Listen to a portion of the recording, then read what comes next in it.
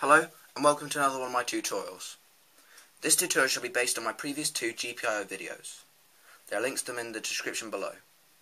At the end of this tutorial you'll be able to read an input from button and make it display a message on the screen. Again, in this video we'll be using Python, as this is the best beginner's language. All code and necessary information will be in the description below. Equipment that you will need: a Raspberry Pi with the RPi.GPIO module installed. If you do not have the module installed and working, please view my previous tutorials using the GPIO Part 1 and Part 2. These will guide you through how to get it working. A breadboard, also explained in my previous video. 3 male to female jumper wires to connect to the Raspberry Pi's GPIO pins, as they're all male. A momentary push button, which I'll explain later, just the differences between a tactile push button and a momentary one, which momentary is the one that you'll need. And you'll also need a 10 kiloohm resistor. Now to wire up our circuit, but first I'll explain why we need a momentary push button and a 10 kiloohm resistor. We need a momentary push button instead of a tactile switch, because a momentary button is only on for as long as you press it on. So if I just did this, it's gone for only the time that I was holding it down. That'd be on, that's off. A tactile switch remembers its last state, so if I just did, that'd be on, and if I clicked it again, it'd be off. An example of a tactile switch would be a light switch, but you could modify this tutorial to have a tactile switch, but just for my use, I'll have a momentary push button. Push buttons normally come with 4 legs. They're set up into pairs. If you have one with 4 legs, then all we need to worry about are the 2 or one set of them. So this 2 or that 2, doesn't really matter. If your push button has only 2 legs, well, that's great. You don't even have to decide which pair you want to use. So let's put this in the breadboard. Just make sure that all of the different legs are in different rows. Otherwise, if they are in the same rows, then things won't work out just how you wanted them to. So the good thing about breadboard is this gap, which you can utilise so all of the legs are in separate rows. So if you just push it in firmly, as you can see, it's in nicely. Now, as I said before, we need a 10 kiloohm resistor. You may be wondering why we need a resistor. Well, basically, this resistor is going to go straight to plus 3.3 volts. And you could make this circuit without a resistor that goes to 3.3 volts, but you get what's called a floating point button. And basically this means that the button doesn't know whether it's on and off. So when the button's not being pressed, it might think that it's on, or even when you press it, it might think that it's off or hasn't even been pressed, or those things. Basically the button gets really confused. So this just pulls it up to 3.3 volts if you haven't touched the button, and if you have touched the button, it just pulls the circuit down to 0 volts. So this way our Python program can determine whether the button has been pressed on or off. Now, how are we going to attach this to the breadboard? As you can see, these 2 legs, which are the ones that I'm going to use, insert this into one row in which the legs are in one of the legs, and just connect it to a different row. In my case it's going to be the vertical ones, because that's really the ones you should be connecting to, just to keep so everybody knows what your circuit looks like. And down this there'll be 3.3 volts running. So yep, that's your button and your resistor wired up. Now we're going to need to wire it up to the Pi. So you have your 3 male to female GPIO jumper wires, just so we can connect to the Pi's pins, because they're all male. And so if you just have some male to male jumper wires, they won't work. You need female to male ones specifically. Let's just connect it to ground. Now, as I showed last time, ground is just 3 pins down from the right. Again, I can't stress enough how much care you need to take when when working around the GPIO pins, they're not protected, so if you wired up something wrong, then most likely you will blow up your Raspberry Pi, and any damage will be permanent. It's nothing to do with bricking the SD. Now just connect it to this, the other pin, not the one with the resistor on, just the other pin, like that. And so let's just search for Raspberry Pi GPIO pin layout, just so we can see what one we're going to need to connect it to. Now, you can get a diagram of the Raspberry Pi's GPIO pins just by Google imaging Raspberry Pi GPIO layout. Now, here we go.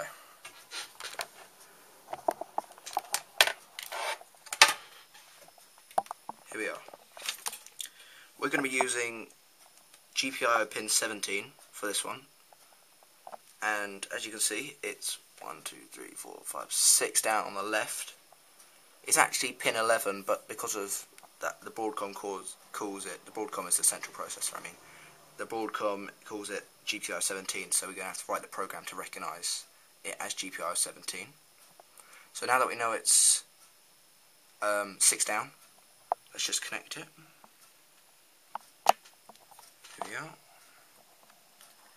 Now, we're going to connect it to the same pin that the same pin on the button that the resistor is on, like this. So, you get your second male to female jumper wire, and count down 6, 1, 2, 3, 4, 5, 6, and just connect it. Take great care again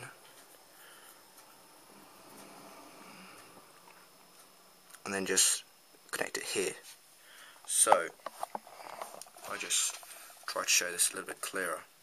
At the moment, your circuit should look like this, with this going to ground, this going to the GPIO 17, and then the resistor, which are just about to wire up to plus 3.3 volts.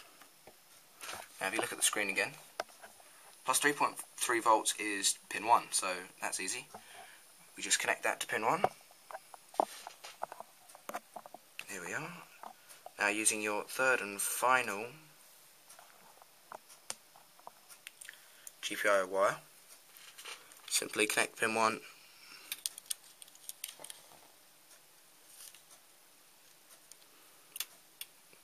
to the same row that the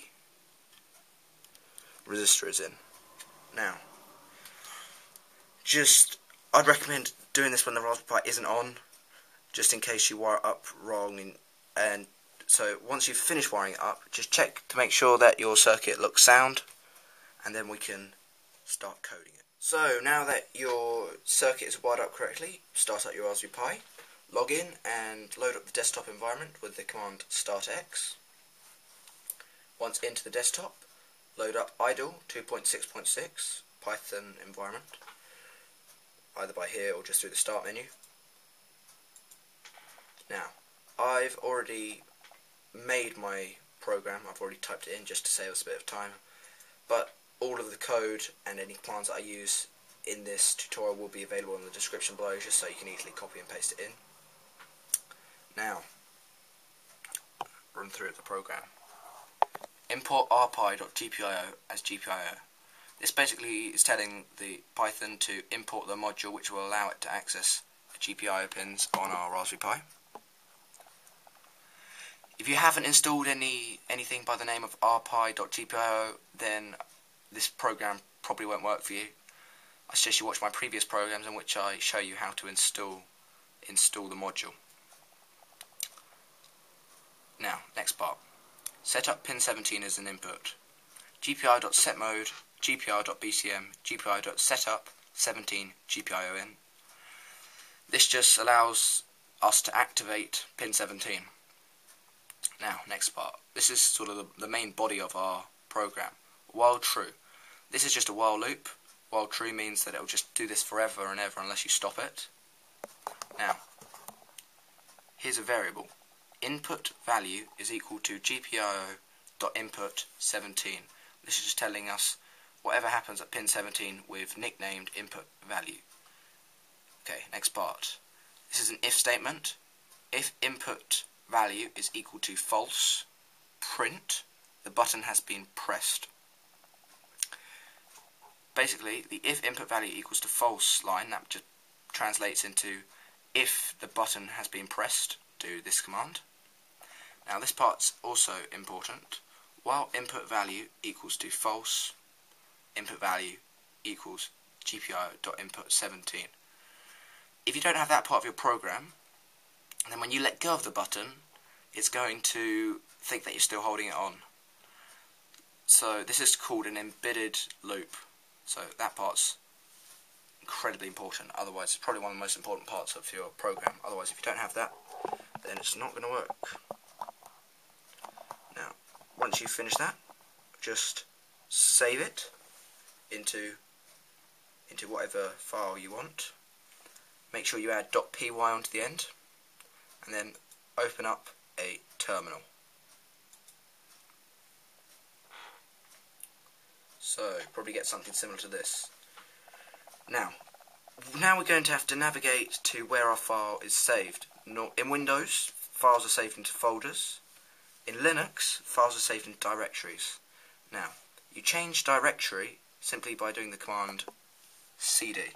So cd, because I'm using just the default user with the Raspberry and distro, mine's probably going to be something like this: home/pi/ wherever you've saved it. In my case, I've made a new folder and saved all my projects into mtb, then another /. If you press enter, you'll see that I've changed the directory to mtb, which is just as we want it to. Now we're actually going to try and run the program. We're going to need to do sudo, minus capital letters of course, sudo, which just means that I'll be the super user. I have super user privileges and I can do whatever I like basically. Python, then the name of your program. Make sure, again, I can't stress enough that you need to put .py onto the end of your program. In my case, my program is just simply called button.py.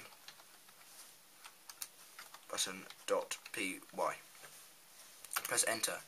At the start, you probably won't see anything. However, if we go down to our button and we click it, we'll see that we get a little message saying the button has been pressed, smiley face. Click it again and again and again and again. We see that's just continually printed out. Once you've had enough of that, simply press Control-C, which is the default way of ending a program in Linux. Probably get something like that, just an annoying message saying that I've had a keyboard interrupt.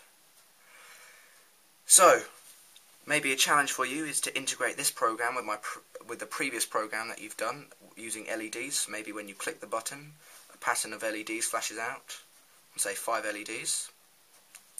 That's just a challenge for you there. I hope you've enjoyed this tutorial. Please subscribe and tell all your friends about my videos. If I haven't been clear enough, or there's anything that you're stuck on, or this tutorial didn't make sense in any places, just simply comment below with any queries that you have, or email me at TheRaspberryPiGuy@gmail.com. I'll try to get back to you as soon as possible. Also, if you have any suggestions or any projects that you'd like to see me do, don't hesitate to email me or comment on me. Thanks for watching, and hopefully I'll be making a new video soon.